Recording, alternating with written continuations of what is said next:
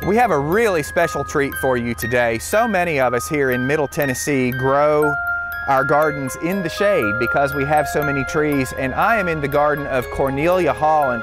Cornelia, tell me a little bit about how you got started in the hosta gardening end of things. My mother gardened, but she didn't let me garden. I grew okra. I love the okra flower.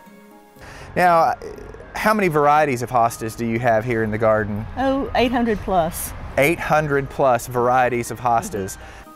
The first hostas I bought were from a Page and a Wayside catalog, and all of them were fragrant.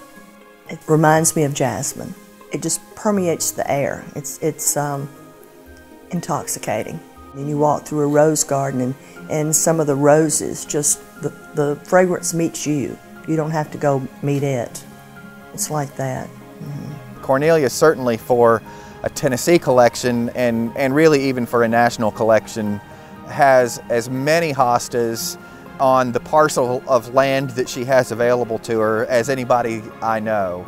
Well, one of my favorite parts has always been the collecting, the chase for the specific plant that you wanted. My phone did ring one day, and it was Cornelia, and the conversation led to, I'm thinking about the future. I was looking for a way to conserve the collection. I said, have you thought about the garden at UT? It's a growing garden, it's a young garden, it's a developing garden, and they're really looking for, new things to add. And I said, I don't know anybody at UT, and in fact, I had never been to the UT gardens. I said, I'll put you in touch with the people that I know there, and you can see what happens. And here we are.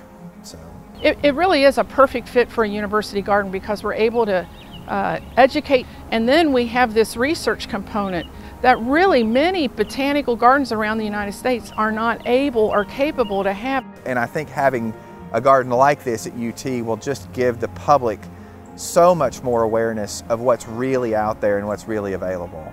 I mean, it's amazing what one individual had amassed on her own, and just the wisdom, the knowledge, and the experience that she has with these plants. She's just so passionate and so willing to share all of that knowledge and all of that experience freely with everybody. We would probably never on our very own establish the size of the hosta garden that we have just created. So I really hope that as the garden progresses, that it will be like wandering through Cornelia's backyard, just being able to give that backyard to so many more people. But it isn't my personal garden.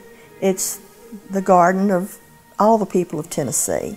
Really, the garden of anybody that comes to see you. So it doesn't matter if you're a homeowner, a student, or a nursery producer. Everyone can learn from visiting and experiencing this wonderful new garden. My plans are to take a folding chair and just go sit in the garden several times during this first season and just enjoy it, see what it looks like, and discover things in it. We just have been awarded the American Hosta Society Display Garden status. It doesn't get any better than that if you're going to have a hosta garden. If you're a true collector, one more. I think you never get completed with your collection. There's always one more possibility. And that's the way it is with me.